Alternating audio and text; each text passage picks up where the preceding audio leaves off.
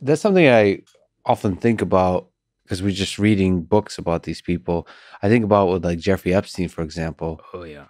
Like evil people, not evil, but people have done evil things. Let's not go to the Dan Carlin thing of what is evil. People that do evil things, I wonder what they are like in a room because I know quite a lot of intelligent people that were um, did not see the evil in Jeffrey Epstein and spend time with him and not were not bothered by it. In the same sense, Hitler, it seems like he was able to get just even on a before had power because people get intoxicated by power and Yep. so on. They want to be close to power, but even before he had power, he was able to convince people.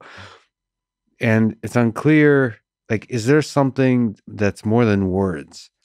It's like the way you, I mean, that people tell stories about like this piercing look and Right. whatever, all that kind of stuff. I wonder if that's somehow a part of it. Like that has to be the base floor of any of these charismatic leaders. You have to be able to, in a room alone, be able to convince anybody of anything.